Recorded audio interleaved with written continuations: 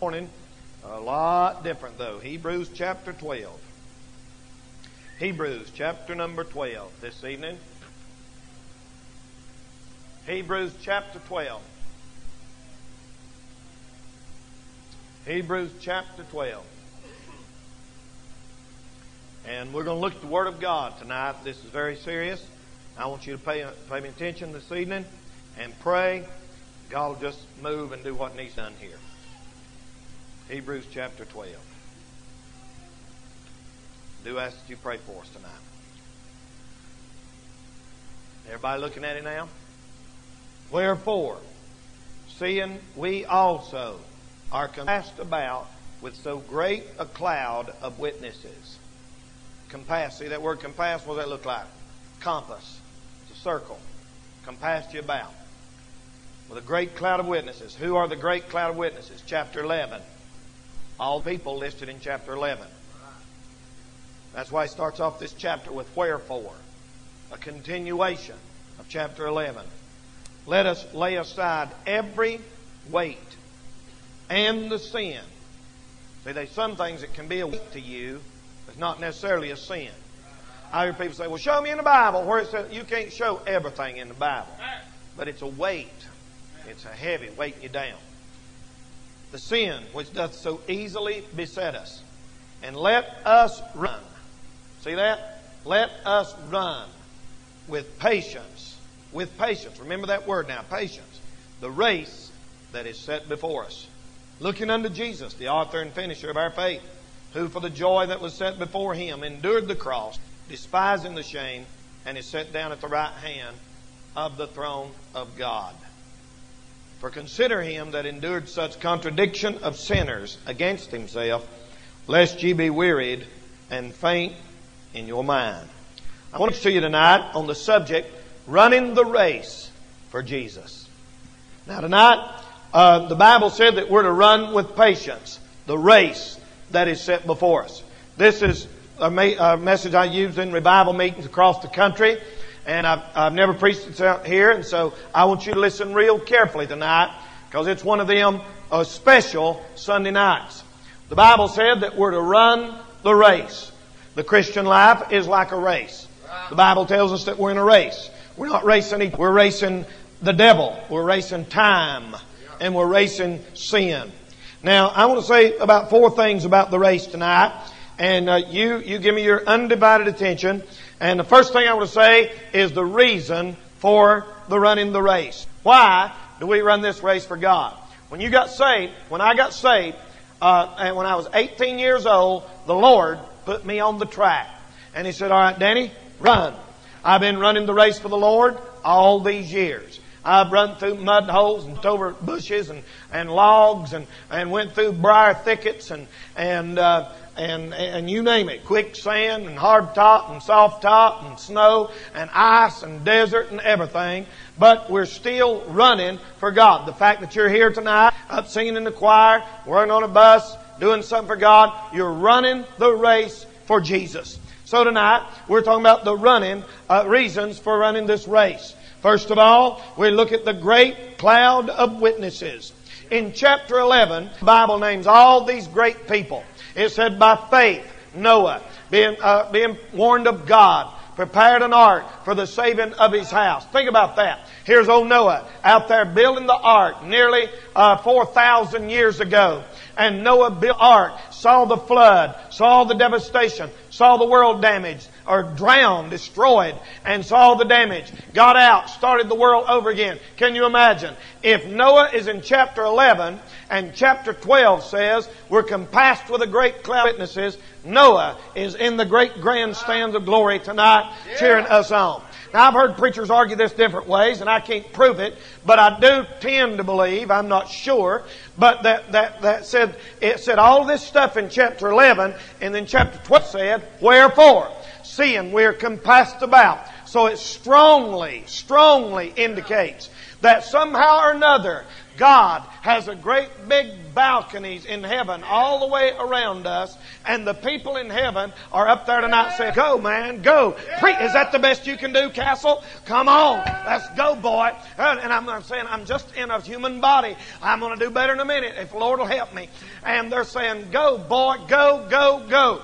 My dad, who went to heaven 13 years ago, is there saying, son, if you don't do better than this, I'm going to beat you when you get home. My sister, who went home to be with the Lord 13 years ago, is up there saying the same thing. I mean, you think about that. That's encouraging tonight to think that the saints of God. I've had people say, well, you believe people in heaven see what's going on down here? Somehow or another they get to see us run the race. I don't think they get to see the sin. I don't think they get to see the heartache. There's no sorrow where they are. But somehow or another the Lord says, take a look down there. And they look out and say, shine in light. Let's go. Let's go. Run them buses, preach them sermons, sing them songs. Hallelujah. Amen. The great cloud of witnesses. You think about that. The great cloud. Now the race you and I are in tonight is a relay race. Have you ever run a relay race? A relay race is like this. Somebody took the torch and the Lord lit the torch. And the Lord lit this torch, and this torch was on fire. And He took this, and the Lord says, all right, apostles, you go. Here goes Peter, James, and John, and all them, and preaching the gospel to every creature. And so when they start running with that torch, and then they pass it on. And you know who they pass it on to? They pass it on to the church fathers. And they hand it on to the church fathers, the people who overlap the apostles. That's who they pass it on to. They take off running. Boy, here they go, and they're running, here and they're running there, and through the early days, you know, and then they passed it on to some great preachers in the past. They passed it on to D.L. Moody. They passed it on to Charles Spurgeon. They passed it on to George Whitefield and Charles Finney and all them preachers like that. And they run and run. Somebody crossed 1900. They come around, somebody passed it to Billy Sunday and Mordecai Ham and Billy Graham, and all them preachers got it, and boy, they passed it on. Somebody gave it back in the 40s to an old preacher by the name of Joe Parson.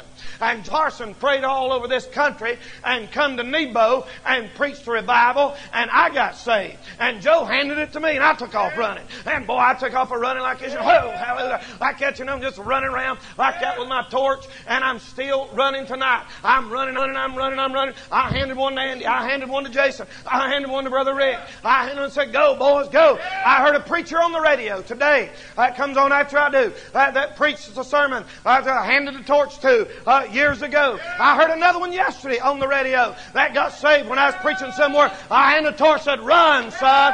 Run. Amen. Just run for God. Just run for God. Listen, if I listened to everybody that tried to get me to quit running, I'd have sat down like most of them. But thank God, brother, the Lord said, get it and run, Castle. And I've been running by the grace of God ever since. I don't want to let my forefathers die and be beat to death and tied up in some rattlesnakes. Come down just one hair, Brother Mike. And beat to death and thrown overboard and burned at the stake. And then me lay down the torch in 2004 just because somebody talked about me. Amen. We have the great cloud of witnesses. And I want to tell you something else. We have a goal in mind.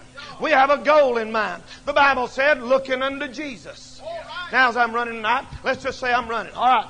I'm running my race. And I'm running, and let's just say tonight that, that's the shining light sign there is the Lord in heaven. Now I'm supposed to run. Now you know what? When I'm running up through here, I can see her, and I can see him, and I can see her, and I can see Dot, and I can see that, but I'm not supposed to look at you.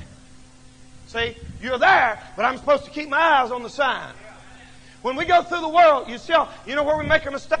We stop and talk here, and look around here, and look around there, and you start talking. First thing you know, you'll be going back this way. You got to keep your eyes on the prize, as the old preacher used to say. Keep your eyes on Jesus, looking unto Jesus, the author and finisher of faith. And so we have a goal in mind. Amen. Well, the Bible said, consider him that endured such contradiction of sinners against himself, lest ye be wearied and faint in your mind. I'm going to tell you something this evening. Nobody here has a reason to quit. Nobody here has a reason to quit. If you've been thinking about quitting, I hope tonight before I get through, God will build a fire into you and set in pour a dump of glory dose in the gable into your soul and set you on fire like Samson did them foxes and say, run, fool, run. and you'll just take off for God and get the job done that God gave you today. Some of you know what the Bible said about some people? You did run well. Who did hinder you that you should not obey the truth? Boy, I remember some of you when you first got started, you run well. Lord have mercy, you passing everybody up. But you have been hindered. And then another reason we run tonight is there's a crown awaiting. There's a crown awaiting. Every one of God's young'uns that crosses the finish line gets crowned. Hey, think about it. They're dying tonight. A bunch of God's people's died today. Can you imagine them running? Some of them old saints, they've been talked about, and people made fun of them. And I run all the time, but it's even more harder to run and preach at the same time. And so, and boy, you're ruckus, hey, you're running through it, and boy, you trip and fall, and the devil throws something at you, and next thing you know, you're running this way, hey, you're running this. It's pretty fun, man. I'm almost, you die right now. And boy, and you cross the finish line, and God crowns you. Yeah. You say, I want to do like that. Come on, let's go. Amen. There's a crown awaiting. God crowns all His people as they come in. You know why I keep going? Because there's a crown awaiting on me. Amen. How do we run? I want to say secondly tonight, I'm going to talk about the start of the race. Here's how you got in. Here's how you got in. Admittance. Did you know to run this race, you have to be admitted? Not committed. You have to be admitted. Amen. You must be in Him, registered and admitted with official admittance. Anybody can't just come and join the race. Many are running, but it'll do them no good because they never have been officially entered in a race. Now, if you're going to go run a race out here, like a marathon, like TJ does back there. He runs these big long races. And you know what them races do? You have to be admitted. If you come up here and just said, hey, I'll run with you. It don't matter if you beat all of them. You don't get no prize. You have to be checked in, registered, get a number, be assigned to a lane, and then you're in the race. That's the first step. Now, when I was 18 years old, I went to the altar at Nebo Baptist Church. God got a hold of my heart. And boy, you know what happened? Somebody done this, and they made an announcement in heaven, and all of a sudden the Lord said this, that, and put His name down. And they put my name down, and all of a sudden the microphone come up, and in heaven they said, ladies and gentlemen. And everybody in heaven stopped and listened. And the Lord said, introducing in lane 495,204 from Nebo, North Carolina, Brother Denny Castle. Boom, here I went. I said, here I go, Lord. I'm ready to go. And boy, I took off just a flying. I said, I don't know where I'm going, but you said run, I'm running. Amen. Hallelujah. I'm not running into a tree. Amen. Amen. And buddy, I'll tell you what, you must be admitted. You must be admitted. You can't get in unless you're admitted. In Philippians chapter 3 and verse number 9, we're in Him. The only way you can get in this race is be in Him. Now, TJ, I think your mom told me that you're going to be in the Boston. Is it the Boston Marathon? Is that right? And he's going to be in the Boston Marathon pretty soon. That's a big time race. That's a big time race. And boy, he's going to get in that thing. And I'm sure just any old redneck can't just go up and say, I'm in the race. You got to be admitted. You got to, I don't know what process you go through, but there's got to be some way he's admitted and officially in that race. I'm going to say to you tonight, when you got saved, God officially put you in the race, and you're to run with faith. Are you saved tonight? You're in the race. You qualify. Amen. And you've qualified for the race, and you are in. Many people are just wasting their time. They've never been qualified. And so then comes the training. Now, since this is a distance race, then training is very important.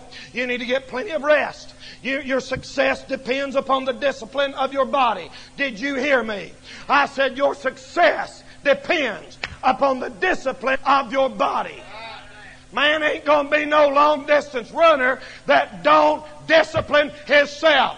Paul said, I keep my body and bring it into subjection, lest when I preach to others, I myself should be a castaway. Brother, there's certain things you can't let yourself do and be a good runner for God. It just cannot happen. You gotta be training. You gotta be in training. David said in Psalm 119 verse 32, I will run the way of thy commandments when thou shalt enlarge my heart. David said, I gotta get in shape.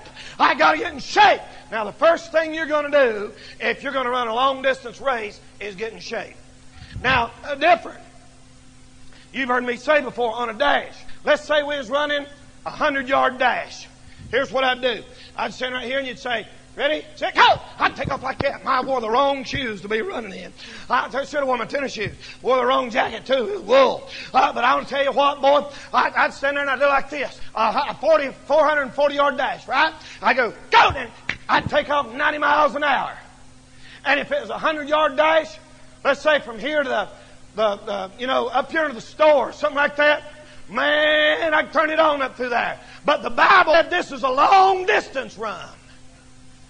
So if a man's going to run a long distance, he don't take off 90 miles an hour. You just take off like this. It's like this. Now, he might run like that. Most of us, we just got to go like this right here. And you know what I'm doing? Watch. My heels are hitting on the balls of my feet. You know why? Because I'm going to be doing this a while. We don't know how long. I've been doing 30 years. Just running like this, Just running. Son, I don't feel like running. I'll run again. I want to stop. Shut up. I want to go. Let's rest. No, hush. We're running. You say, well, something's in our way. We'll run past it. Something got in my way. Run over it.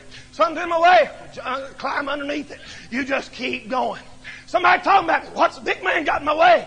And you just run right on. Just run right on. Just run right on. And keep going. Now, if I'd have been doing like a 100-yard dash, you can't do that. You burn out. So you got to train. You say, Lord, you're making me tired just watching you. Listen, I'm just saying that's the way the Christian life is. A spiritual couch potato can't live for God. They're too lazy to do anything for God. Yeah. Amen. I'm talking about spiritually. That's why they laid in the bed this morning and didn't get up and come to church. Amen. A distance runner's temperament is important. You need oxygen, stamina, and endurance. David said, I'll run when you enlarge my heart. All right, number 3, the rules. Did you know every race has rules? Every one of them. Every race has rules. And every race you get in has certain guidelines you go by or you're disqualified. And the rule number 1 is lay aside every weight. All runners have this in common. No unnecessary weight. If there's one thing you can't help but notice, if you ever watch one of them long distance runs, is that they shed just as much as they can possibly shed. And I'm not talking about, you know what I'm talking about. I mean, look, be honest with me. If I was going to run in the Morganton Marathon, I would not be dressed like this. Bible said lay aside every weight. I'd get me some little old lightweight Nikes or Reeboks or something like that. And now this, I'm just speaking as a person now. Don't get it. I'd take this jacket off. I'd take this tie off. I'd take this shirt off. I'd just have on a little old pair of running shorts. I know that puts an awful picture in your mind. But that's it. Shut up.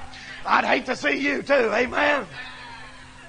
But anyway, boy, I tell you, and I'd just have on a little old pair of socks that come up to about right here, and I'd have on a little old bitty pair of shoes, and here I'd go. Listen, if I was going to run a race, I would not have on big old pair of combat boots. And a bottles hanging off of me, and knives and guns, and a big old heavy coat, and all that. You lay aside everything. Have you ever run? Play ball. It feels like, if I got on a shirt like this, I'm trying to shoot basketball. It's like, ugh, it's holding you back. You want this shirt? That's why they wear shirts that don't restrict you. I'm telling you what, brother, you lay aside every weight. The Bible said we lay aside every weight. We're supposed to get rid of everything everything that would hinder us. Listen, there's some things in your life that might not be a sin, but you can run better without them. There's some things that may not be wicked, but you can run better without them. We want to lay aside everything that hinders us, anything that bothers us, and just run and run and run and run and lay aside every weight and the sin which does so easily beset us. They said this little queen one time was in this palace, and she was a young virgin, and all the men in the kingdom wanted her. And one day she come out, she was a great runner, and she said, I'll give myself and marry any one of you that can beat me. And so they raced her, and she beat all of them. And one day the prince came by, and the prince said, I'll race you. And he got ahead of her and dropped some golden apples. And when the princess came by, she looked down and saw them golden apples, and she couldn't help but just stop and pick one up. And he passed her up and beat her. You know, that perfect picture of how a lot of times we stop and pick something up. We'll stop and do this. We'll stop and do that. Let me tell you something. Every day you stop, the devil gets the edge on you. Every day you stop, the devil. You go one day without reading your Bible, the devil gets the edge. I'm telling you, today we're living in, buddy. Hey, listen, you can't let up one day. You can't sit down 1 minute. You can't slack up an hour. It seems like the devil will run right past you. I asked somebody the other day, I said, you been reading your Bible? No. Been reading your Bible? No. I asked somebody the other day, I said, have you read your Bible lately? No. I asked somebody else, you been reading your Bible? No. Somebody, don't even go to this church, so don't think I'm talking about you. It could be, but it ain't. I asked somebody the other day, I said, when's the last time you read your Bible? This lady said, 3 days ago. I said, it ain't no wonder the devil's ahead. It ain't no wonder the devil's ahead of you. You've got to lay aside every weight, and brother, just get on fire and run on for God. I'll tell you something else the rules are. The rules are you must stay in your assigned lane. Now, you ever seen these like a race and stuff? You got lanes. And I never have figured out how that's fair. Maybe some of y'all can tell me. But you're all running in a circle. Lane number 1, 2, 3, 4, 5, 6. Seems like this fellow on the inside got a lot shorter track than that fellow on the outside. But I know they line them up this way where it makes it fair, but honest to goodness, it still seems like it ain't fair. And you're running. Whatever lane, you've got to stay in your assigned lane. Now, when God sent me, He gave me a lane to run in. It took me a few years to figure out what it was. When I first got saved, I thought I wanted to be an evangelist. I thought I want to be an evangelist and travel all over the country and preach all over the place. And somebody said, don't you want to be a pastor? I said, no, I don't think I do. And it wasn't God put in my heart to be a pastor and an evangelist. So I got to do both. And I have, ever since I've been starting. I praise God for that. I know what my lane is. My lane is not being in a college somewhere teaching Greek. Thank God. My lane tonight is not to be an associational missionary. Thank God. My lane tonight is not to go to Timbuktu, and work with people, which that'd be all right if it was, but that's not. You know what my lane is? My lane is to preach to people in the Bible Belt and get as many as I can saved and stir up the saints and try to start something in the churches and send out young people to do something for God. That is my lane. And brother, when God lets me, I'm going to run in my lane. I learned a long time ago, I can't run in Brother So-and-so's lane. I can't run in Brother So. As a matter of fact, if I step out of my lane, I'm out of the race. My job is to do my job. And wouldn't it be a blessing tonight if everybody would just do what they're supposed to and stay in their lane, keep those out of everybody else's business, and run for God and stay on fire and stay in your lane. All right, here I go. I'm running in my lane. Oh, here I go. Now, let's see here. When you boys want to run a little bit? Come on, Rod. Run. You can. Come on. All right. Run. All right. Now, Andy's got his lane. I've got my lane. All right. Here we go. Going back this way. He's got his lane. I've got my lane. Ready? Here we go. He's got his lane. Come on. Hey, I've got my lane. Come on. He's got his lane. He's older than me. You don't even feel sorry for him. All right, now look here. Now, he's not supposed to be judging me. I'm not supposed to be going, I can't stand the way he runs. He's not running. Phew. I believe he's a queer. I tell you what. Listen, it ain't none of my business how he runs. Amen? If I'm busy doing what I'm supposed to be doing, it don't make a hoot how he's running. And I just say, well, I don't like them tennis shoes he's got on. Them tennis shoes ain't like my tennis shoes. He don't tie them right. And he don't run right. He runs like this. That's the way a girl runs. Here's the way a girl throws a ball. Not all of them, just most of them. And boy, I tell you what, listen, I don't like, it's none of my business how he runs. None of his business how I run. We need to stay in our assigned lane. Amen? You say, well, I'll tell you one thing, Brother Danny. There's some stuff going on at the church. Yeah, I know. You're not out soul winning. Isn't that awful? Isn't that awful? That's awful. Let me tell you what, brother. It ain't none of your business what brother so-and-so did or sister so-and-so thought or somebody else said. Get in your life and run for God, and you won't have time to talk about everybody else. If everybody just do what they're supposed to, you wouldn't have time to look at somebody else how they're running or not running. Amen. Stay in your lane. I got some preachers across the country, and if I died today, they'd lose half their sermons. Really. They preach about me. When I'm supposed to go preach somewhere, I'm supposed to go preach in Paducah, Kentucky. You know where Paducah, Kentucky is? It's way out on the other side of Memphis. And you go up in there past Memphis, and I'm supposed to preach revival there. And there's a young preacher there. He called me the night I was packing my clothes on Wednesday night. And he said, I said, hey, brother, I'll be there tomorrow evening. He said, Brother Danny, we got problems. It's been a few years ago. I said, what's up, brother?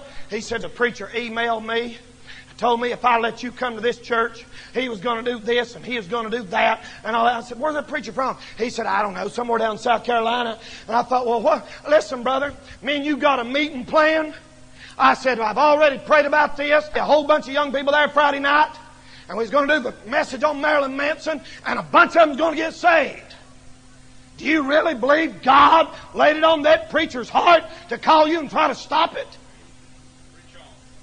He said, brother, I don't know. I said, okay, the pastor, he's just a young boy in his 20s. And I said, you're the pastor. If you don't feel right about it, you tell me. Be no hard feeling. He said, I just don't think. I said, okay, I'll abide by your wishes. We won't have the meeting. But I said, I'm telling you something. All them kids that would have got saved Friday night, somebody going to answer to God for it one of these days. And I tell you who it is. It's that big mouth preacher in South Carolina that ought to just stay in his lane and win somebody to God and let God take care of me.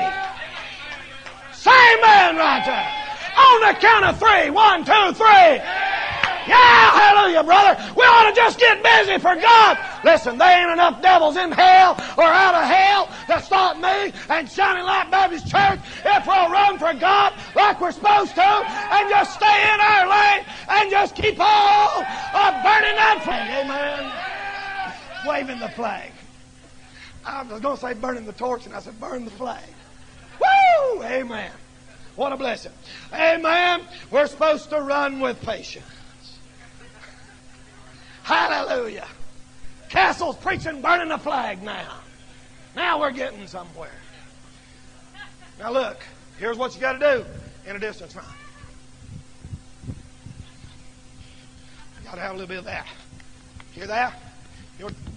That's that. Some of you hadn't done that in years and years and years.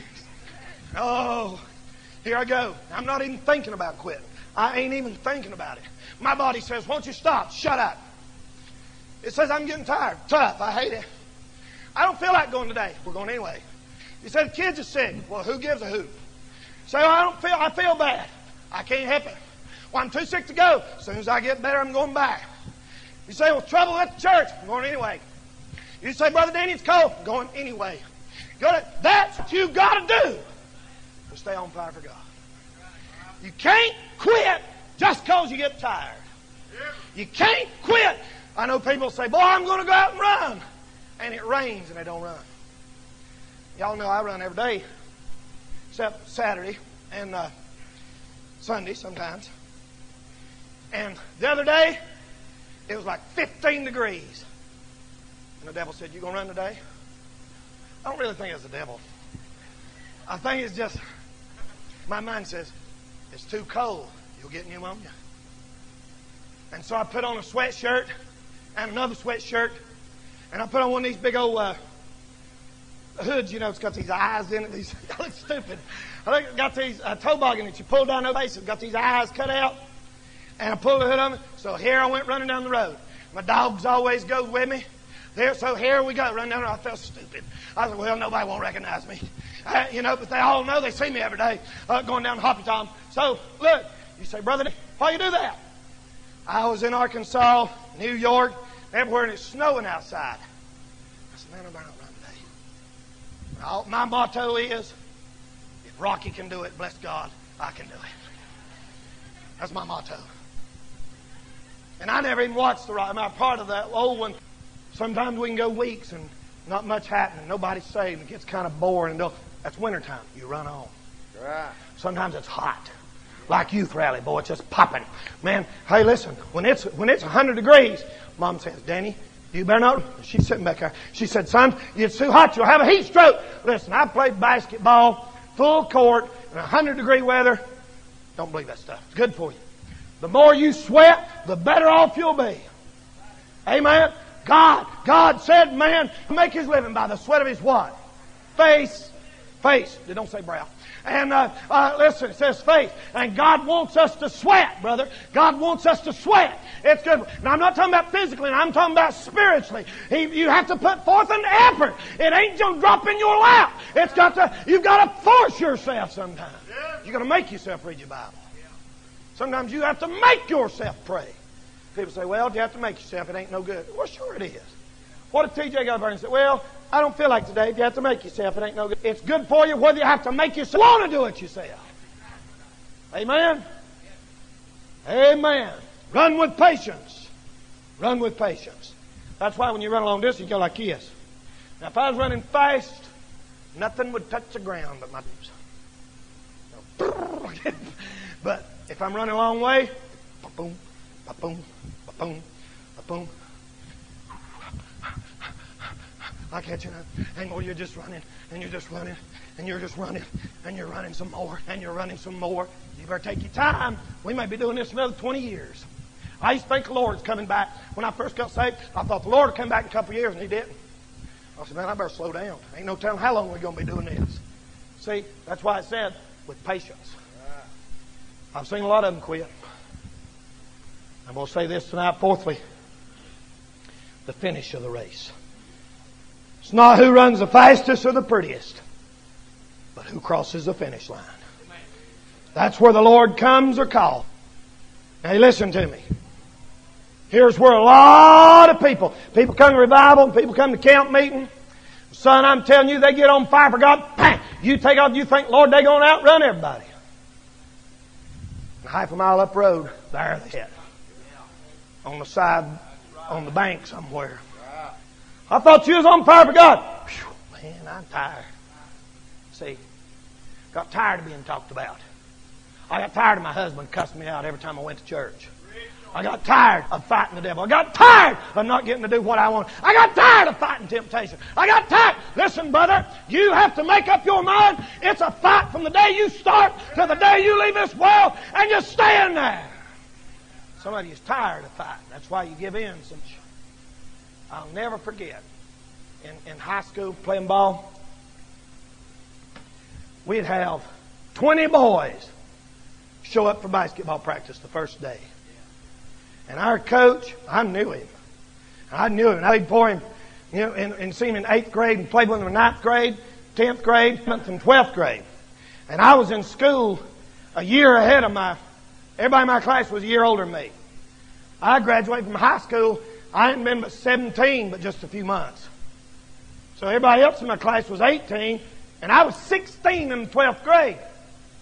So I was really supposed to have another. Daddy sneaked me in at Clinksville. He did. My daddy took me to Clinksville school, said, he's smart enough, and put me in there and snuck me in somehow or another, and I got a year's head start. And I got saved right after, so I know it was God that had His hand in all that all along. Because I got saved right after I got out of school. But you'd be surprised the stuff that starts. I'll come back to my coach's story in a minute. You'd be surprised as you're running along. You'd think after all these years, I'd just run right on, nothing wouldn't bother me, would you? But it don't never quit bothering you. And if you're sitting here tonight saying, devil don't bother me, the world don't bother me, they ain't nothing. You are either lying or you've done quit running and forgot what it feels like to be in the race. One of the two. Because the devil never gives up on you. Because you're dead and gone, the devil don't quit. Listen, Brother Danny, been preaching all these years. Guess what happened to me the other day?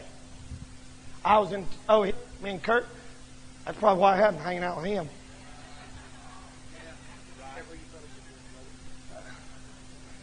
Amen, brother. God bless you. Follow me now. Amen. I was with him over there at Lowe's the other day. And I this guy that I played in a band with. And I played in a band when I was 13. And quit it when I was 14. I went through rock music when I was 14. Because I started playing basketball all the time. And this boy said this. He said, "Hey, Dan." I said, "How you doing?" He said, "Listen, so-and-so called me the other day. He wanted me to call you." He said, "We want to get the old band back together and play some songs." That's honestly what he said. And you know the devil said, well, just play a few little old tunes. It ain't wicked like it is nowadays. I hate to tell you, I even thought that. I shook my head and I said, I can't do that. He said, we'll just get together and play some old songs. He said, "You remember?" I said, "Yeah, I remember every one of them. I remember the words. I can tell you the chords. I remember every single one of them. And I can do them better now than I could then. Because the Lord has taught me how to play all these years." And he said, "We'll just get together for a little jam session. Little My Girl." You see things like that. It ain't really wicked. It ain't about worshiping the devil or nothing. And listen, when something said, "Well, what would be wrong with that?" I said, "God!" And I thought, that's all we need all over town. Any castles in a rock band. Big Mr. Preacher that preaches on rock music all over the world and is in a rock band. Boy, the devil never quits, does he? He never quits. You quit in 20 years and one of your buddies will show up. "Hey, let's have a cold." And you can get saved, stay right with God a long time, and watch one of your old friends. One of your old friends will call you up and say, "Hey, just for old time's sake." Has that ever happened to any of you? Just for old time's sake. Listen, that ain't ever happened to me. And I feel wicked for even thinking about it. I thought, God. And the devil said, "What would be wrong with some of them?" I said, "I don't reckon it'd be really wrong, but just the principle, man. The principle." I'm waiting on him to call me just any day now. But our coach did. He'd come out there and he'd say, "All right, boys. There'd be 20 boys wanting to play ball. He'd only keep 12. That means 8 had to go. First string, second string, and 2 more, whatever they were. I don't know if you know where second string stuff comes from, but I read the illustration on that the other day. If I can remember, I'd tell you. And Coach came there and he said, "All right, boys, you know what them freshmen thought? You know what them 9th and 10th graders thought?" Well, 9th graders. They thought, "Man, I'm going out for basketball." You going out there? The coach always started on October 15th because everybody want to go squirrel hunting. And he said, if you want to go squirrel hunting more than you want to play basketball, you're out. Man, everybody want to go squirrel hunting. Back then, boys brought guns to school. Boys brought shotguns to school in the back of their truck. And no principal got shot, no teacher got shot. Guns ain't the problem. The stupid rock videos is what's called, and the movies is the problem. Amen. Amen. Guns didn't cause that mess at Columbine. We didn't shoot teachers and stuff. We shot squirrels. Amen. And you know what? Some of them go squirrel hunting. Coach said they don't want to play. Man, our coach was tough. He's good too. He's a great coach. And he said, if you don't put basketball first, you ain't playing. And he always told us, and we didn't pay no attention, and he said, put God first, basketball second. Well, yeah, right. We put basketball first. We wasn't saved. So here's what he done. Them boys thought. Here we are. We got our shorts on. We got our t-shirts on. We're ready. We're going to choose up and play, ain't we? Let me tell you something. Them first week of practice, you was lucky if you got to touch basketball. You know what you done? Run your fool head off. That's all. The first day, that's all you done. If you got to do a few layups, you thought, well, hallelujah. You didn't say hallelujah. You said whatever we said. I was going to say praise God. What we said. Hot diggity dog or something. Listen, if you got to touch a basketball, you know what he done? He'd say, all right, run. And here we'd go. And you know what them freshmen would do? He said, run laps, and I'm going to watch you. So the freshmen, wanting to impress the coach, they go,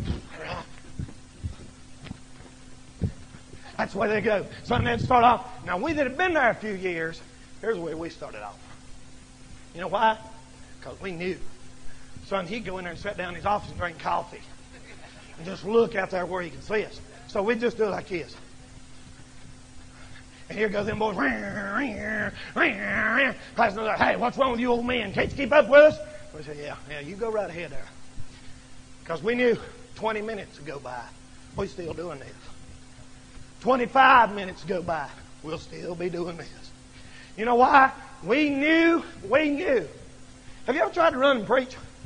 It's kind of cool, man. Y'all try it sometime. Oh, yeah. We run this way, run that way, run the other way. We run up over things. We jump things. Just kept going. Just like that. In about 5 or 10 minutes, we saw some of them super duper over here going like this. And saw some of them, after about 10 minutes, doing like this. Coming out their nose. Because they're supper. Listen, I've been saved a long time. I've been running for the Lord. Running for the Lord. Boy, have I ever seen them, many of them. All you people's been with me for years. Haven't we seen a bunch of them? They'll come in there, sit on the front row. Whoa, glory to God, hallelujah, I'll win the world. About 3 weeks later, they're drunk or out on drugs. You better just take your time, settle down, get good rhythm, and stay with it, because we're going to be doing this a while. You better run with patience. Boy, I remember reading about David Livingstone. And David Livingstone was a missionary, South Africa. And David Livingstone went down in there, didn't see his wife for 3 years. Didn't see his wife for 3 years. According to some of these modern day preachers, that'd be a terrible husband. But he is out doing the work for God and didn't see his wife for 3 years. They couldn't afford for her to come to Africa. And he saw a native come out and a lion eat him. Literally eat a native. And the lion come and grabbed his arm. Almost tore his arm off. Almost tore his arm off. So much that his arm was like this, and he had to learn how to shoot his gun left-handed. Because he couldn't hold it out like that. And that old boy stayed on the mission field and kept running. Now what was that? Some of y'all told me the reason you couldn't run no more. I said, man got his arm tore off, people. He got his arm tore off. And when he died, they shipped his body back to Glasgow, England, to bury him, and cut his heart out where his heart was and buried it in Africa. And he hadn't saw his wife in 3 years, and when he saw her, he said, honey, I know you have bad news. And she didn't say, I'm going to divorce you for being gone so long. She said, I can't even tell you the bad news for the joy that I have of seeing you. After 3 years. Waited on that man 3 years while he was in the jungles. Son, listen, I can tell you stories tonight where them people back hundreds of years ago, they had guts when they started out for God. Listen, what's wrong with some of you teenagers? Some of you young people, teenagers here tonight, you're ashamed to even carry a Bible to school. Tell anybody at school you're a witness. Tell them you're a Christian. Some of you people in here tonight go to work every day, and the people don't even know that you belong to Jesus. Then we run, and we run some more.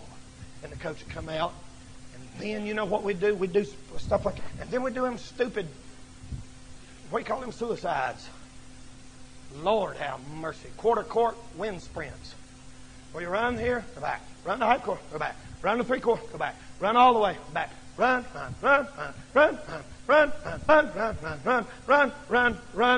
And ever since I've been preaching, I never forgot about that.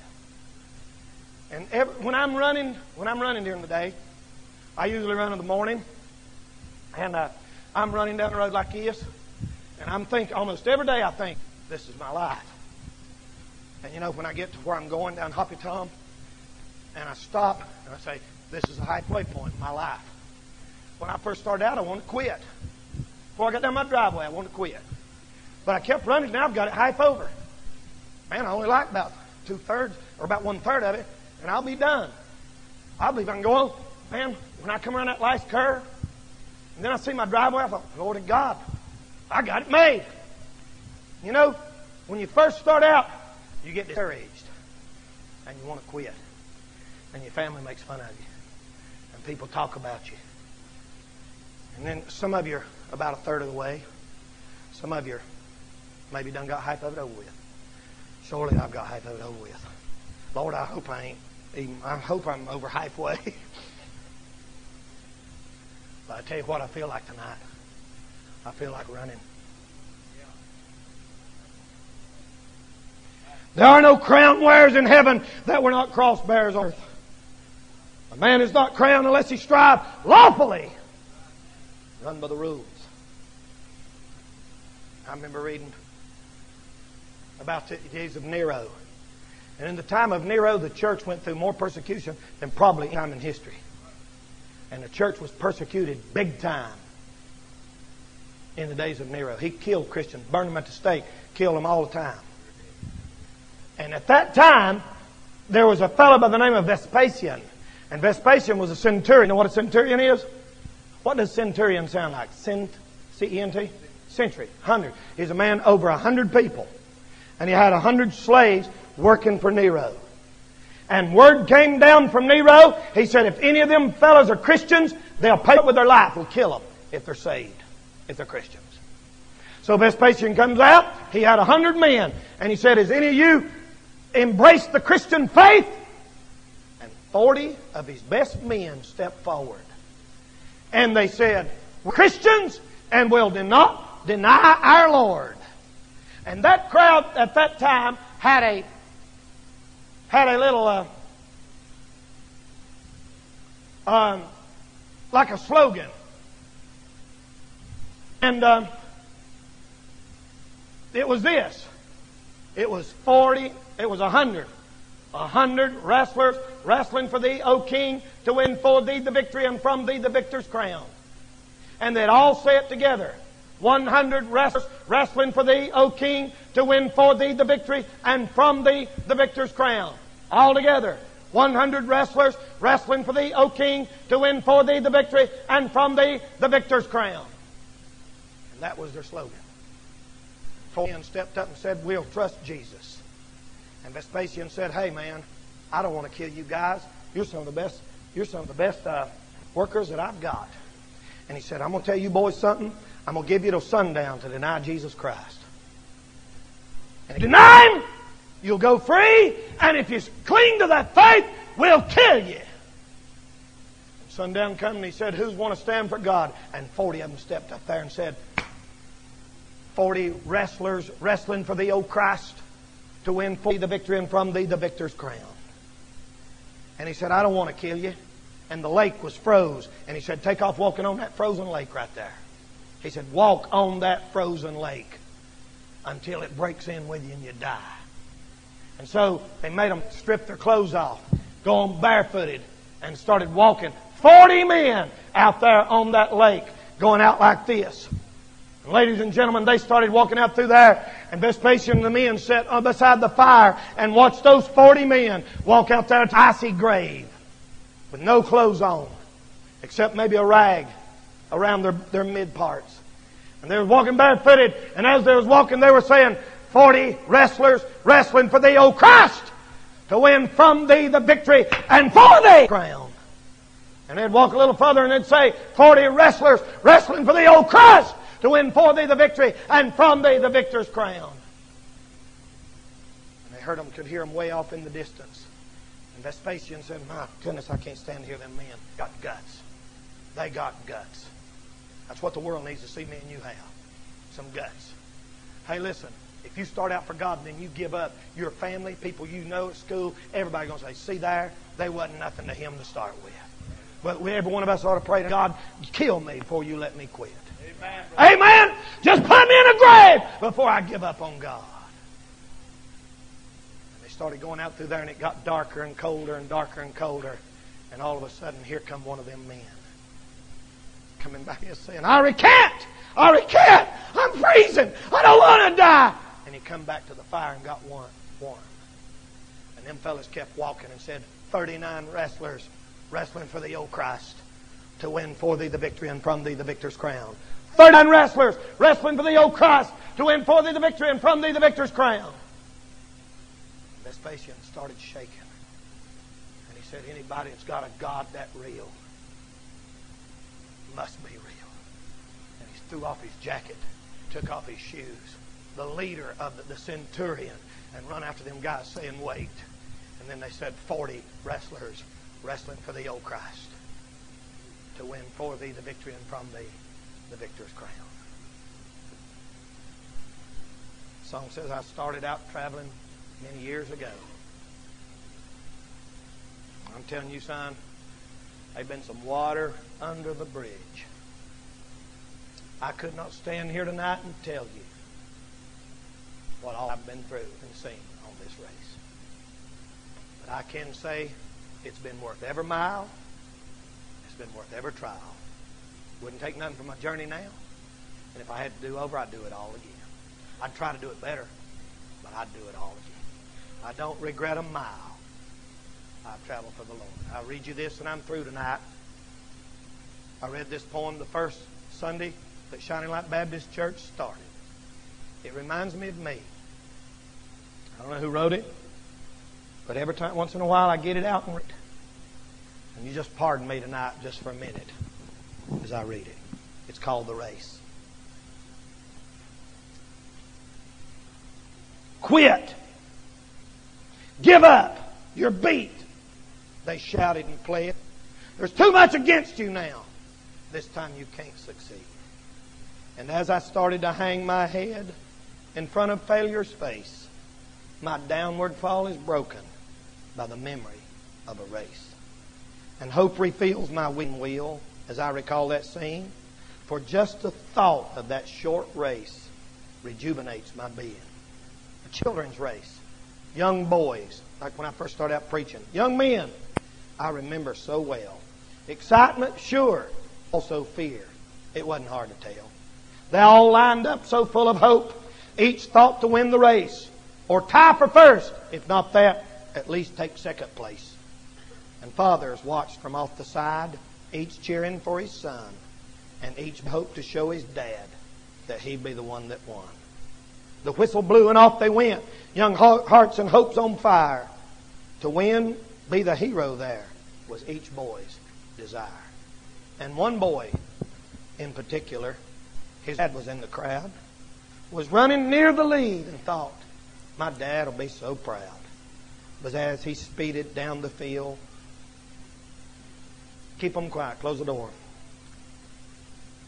Across a shallow dip, his hand, the little boy who thought to win, lost his step and slipped.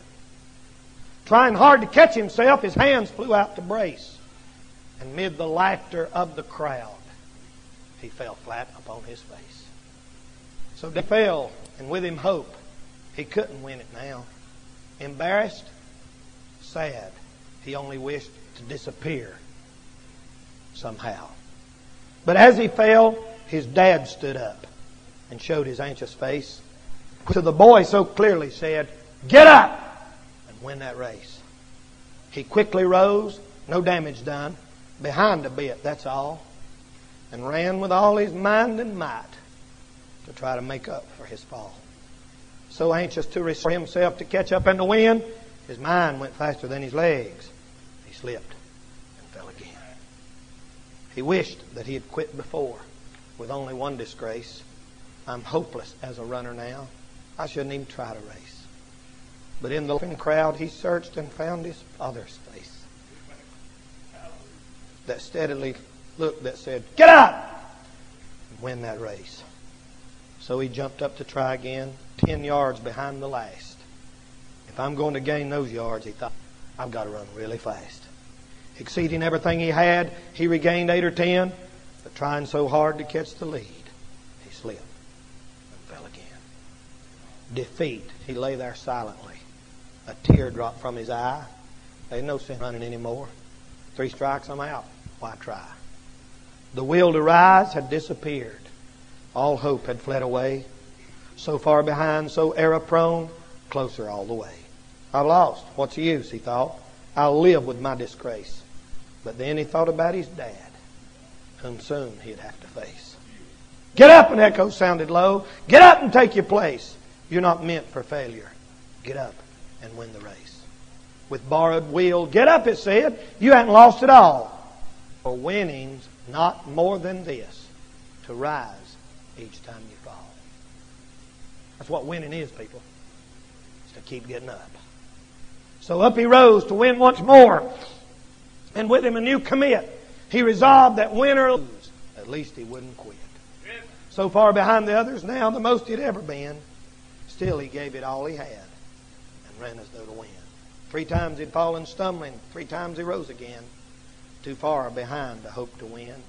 He still ran until the end. They cheered the winning runner as he crossed the first place. Head high, proud and happy. No falling, no disgrace. But when the fallen youngster crossed the line, last place, the crowd gave him a greater cheer just for finishing the race.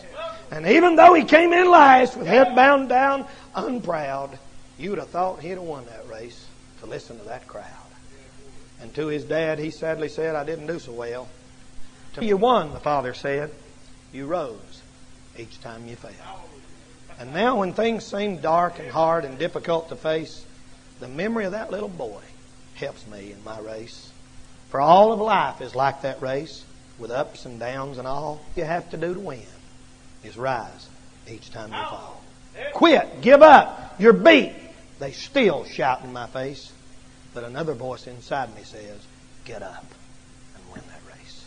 Let's stand by our heads.